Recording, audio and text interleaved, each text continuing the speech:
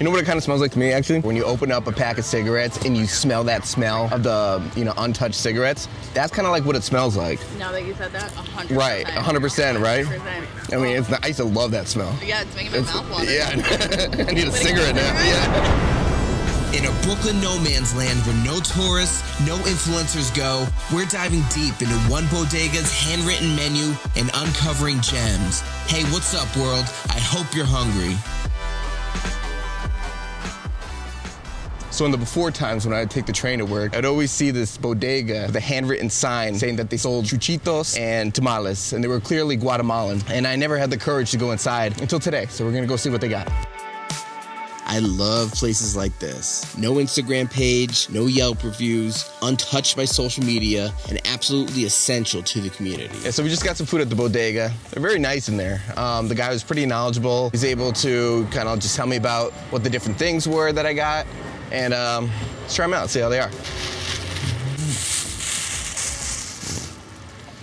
These are called shecas. It's a Guatemalan bread. What's it smell like? It's like good bread, you know? Smell like savory bread, like yeasty? Yeasty, yeah. Like when you walk into Subway? Yes, yeah. Very yeasty. It's not hard, but it's got some body to it, It's not powdered sugar. It's not powdered sugar, no. I think that's just like flour, yeah. Just all over it. Yeah, so all these breads are supposed to be a little sweet. So usually what they do is they get some cafe. They'll have this for breakfast. They'll dip it in a little coffee. I don't have any coffee right now. I'm just gonna try it just straight up, And I'll dip it in some coffee at home. But let's just see how this is.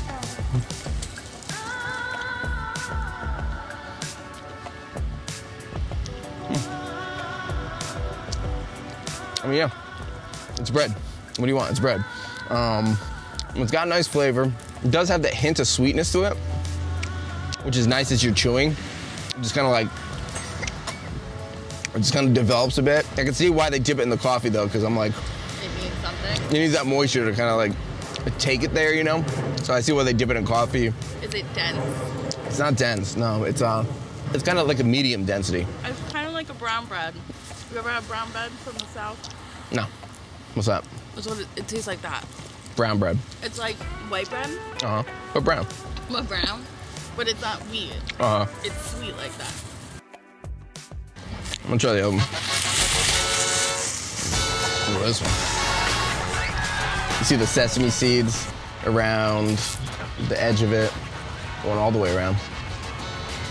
And again, you see the flour on top. It's nice. It's a nice touch. Very kind of a rustic look to it, Give it a shot.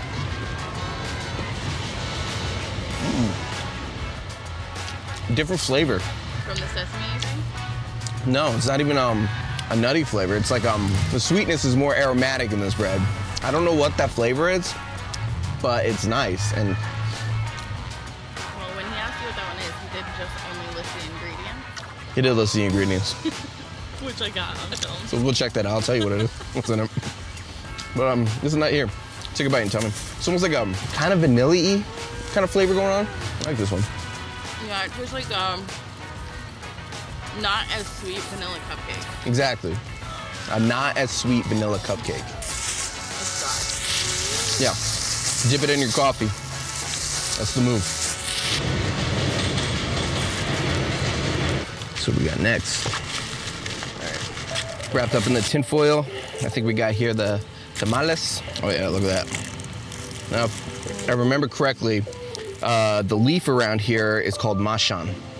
It's a type of plant that's kind of native to Guatemala and the surrounding area that they'll use to cook it in to impart some nice flavor to it. It smells good, yeah. It smells to me like jasmine tea smells. Jasmine tea? You know what it kind of smells like to me, actually?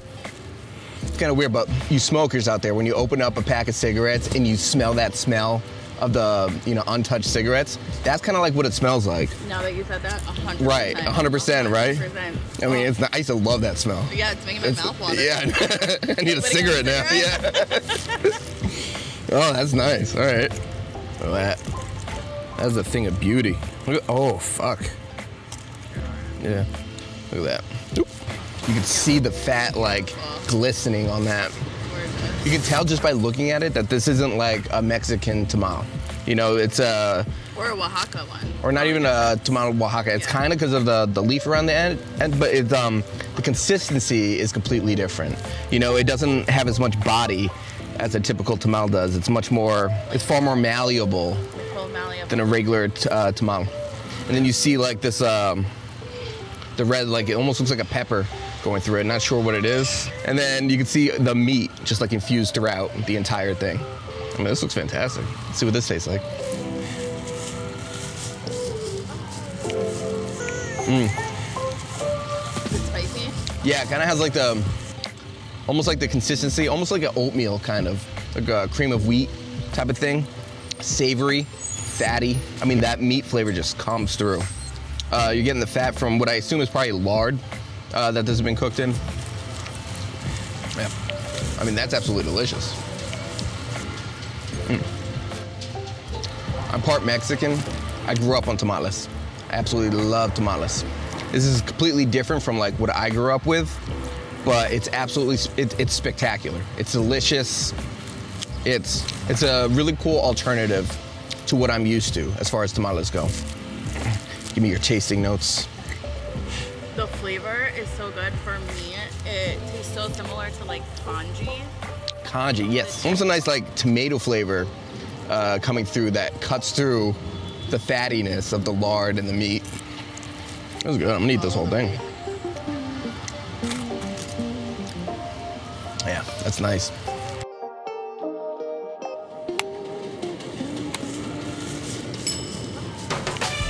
This guy's cute. Yeah, so I was really excited to try this. This is called chuchito. It's slang, Guatemalan slang for like little dog. And it comes wrapped up in the corn husk. It sort of looks like a doll. Yeah, it's kind of, like a doll. Or like a Halloween harvest time decoration, you know? But like if you didn't know, just looking at this, you would think this was the tamale. But this isn't. This is the chuchito. It's like tied up in a nice little bow there. Nice little knot.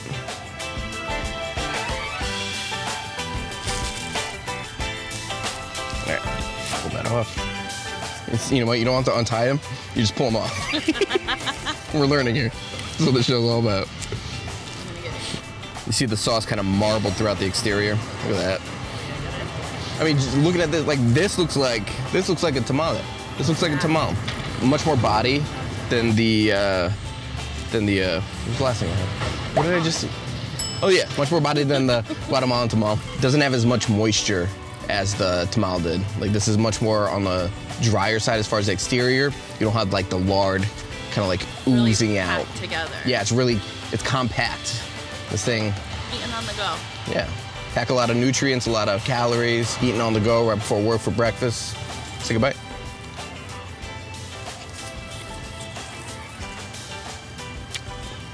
A bit denser than a Mexican tamale. The meat is super flavorful, savory, covered in this like delicious sauce. It's just like jam-packed with like goodness inside. And the exterior is just kind of like a really thick masa. A lot of masa. It's a lot of masa, yeah. It's very, this will fill you up. This is a good breakfast right here. And we need coffee. Yeah. We need coffee with this. Bad move. To complete the meal. Like masa is my favorite part of a tamale, but that's a lot of masa. That's a lot of masa. Yeah. Yeah, it's packed. Almost feels like clay on the outside. You know? You see the similarities between the Guatemalan cuisine and like the Mexican cuisine that I'm used to. But there's definitely some distinctions that I'm just getting to know, just learning about. And that makes for a pretty cool experience. Is it helpful for you to have like the base palette of your Mexican food upbringing? Do you feel like it enhances the experience for you because you're able to pick up on the subtle nuances that are in the food? Yeah, I think so, yeah. A little bit more than the average person? Yeah, well, I feel like more connected to this cuisine than I otherwise would. You know, my family, our ancestors were Mayans, you know, and the Guatemalans, they live in what was the epicenter of the Mayan civilization. And I do feel like some kind of like visceral connection, you know, to this cuisine. But at the same time, in specific to Guatemalans, I'm very unfamiliar with them as a nation, you know, as a modern day people, just not super familiar with that or their cuisine. And so it's pretty cool to like get to experience that in my own backyard, you know? That was a good question. See, let's go. Later on, I came back for one more tamal that wasn't ready the first time. A type truly rare outside Guatemala. Whew. Wasn't lying, this shit is hot. It's hot, it's hot. That was a close one. You thought you dropped it? Thought I lost everything in the bag. So we also got the tamalito, the chipilín. Chipilín is an herb that they commonly use in Mesoamerica, Central America. It's an herb commonly used in Guatemalan cooking. So you can see in the tamal, they got the chipilín integrated all throughout.